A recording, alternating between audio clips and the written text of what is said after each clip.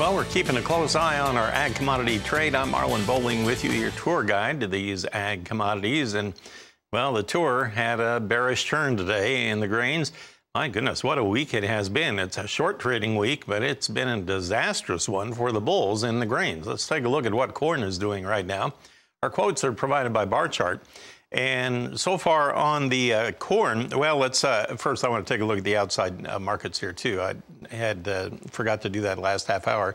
The September Dow futures now up 158 points, just so you know, at 30,629. Did want to touch on the dollar value. We're up 229 points on the September futures there.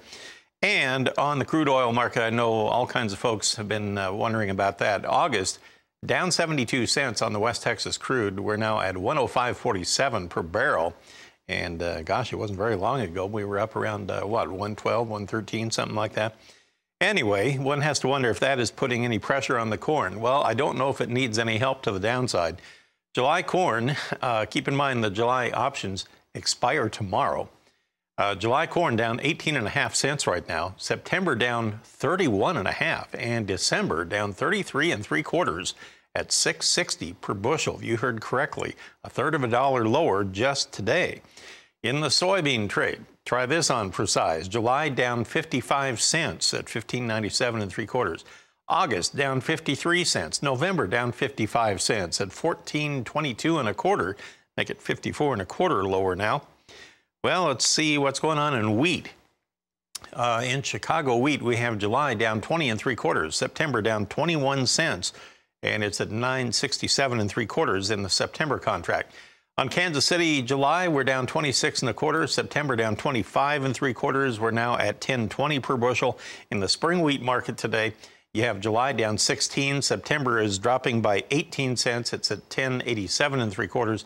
And we have October cotton down 4.97. That active December down 3.62 at 104.45 per pound. No matter where you look, you can't find a plus sign to speak of today in the grains. And Ted Seifried is here to join us. He's with Zaner Ag Hedge. Wow, what a risk-off day in the grain sector. What is going on? Yeah, you know, risk off. Let's talk about inflation, right? I mean, something that we've been kind of really pounding into the ground here for the last few months. With the amount of wealth destruction that we've seen in outside markets, stock markets, cryptocurrency, you've taken a lot of money out of the money supply. You knew that was going to have a deflationary effect at some point. The one missing catalyst there was raising interest rates. So we've seen that. You had grains kind of propped up last week because we had a weather concern, but that concern kind of faded a little bit over the 3-day holiday weekend. And now you have this carnage. This is what happens after 3-day holiday weekends when you have less of a weather concern. On top of a inflationary bubble burst is sort of, I don't know if we're seeing that in earnest or if this is the precursor to that sort of thing, but look at the markets. We're really coming down very hard. And it's all been led by soybean oil. I mean, that was the canary in the coal mine. It's been happening for a little while, but tremendous losses in soybean oil. Now you're seeing the other markets kind of follow through on that. You look at the Chinese Dalian exchange last night, down 6%, the largest drop that they've had since 2013. And that was based on their soybean meal stocks pretty much tripling over the course of the last 3 months.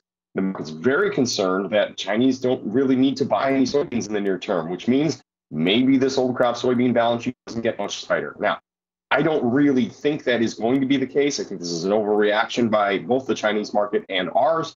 You even wonder if these numbers coming out of China are accurate or not. For a while, we weren't getting any numbers. Now they're coming from a different agency because the original agency got locked down just out of the blue. So it's hard to tell from China. But I wouldn't be surprised if China were to start stepping in and buying here at some point. In the meantime, you've done some major chart damage to all of these markets trading now below the 100-day moving average.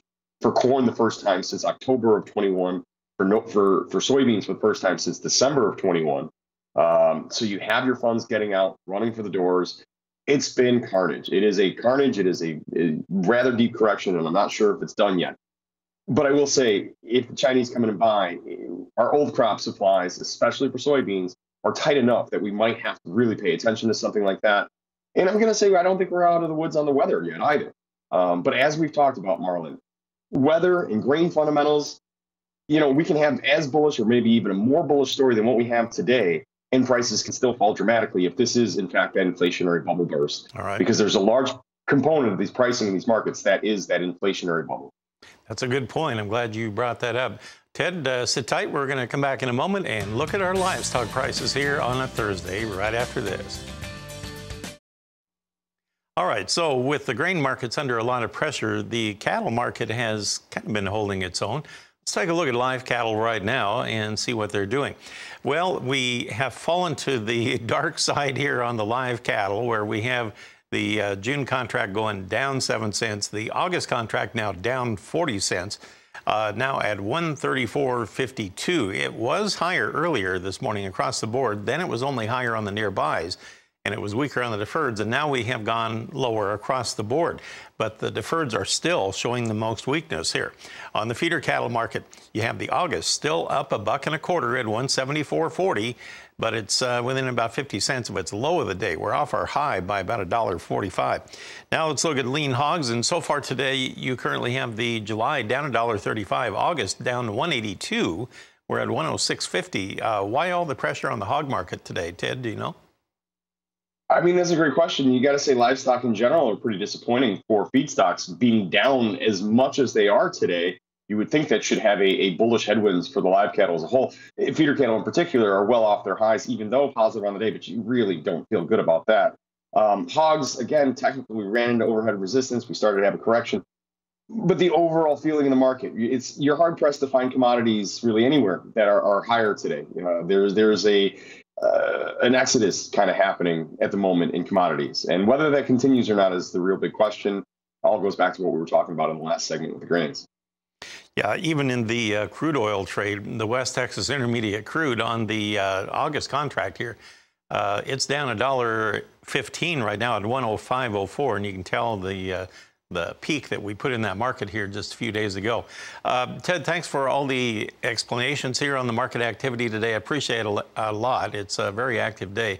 Kind of hard to keep up with everything, so thanks for the help. Ted Seifried of Zaner Ag Hedge. He's located in Chicago. Janet, I'll turn it back to you.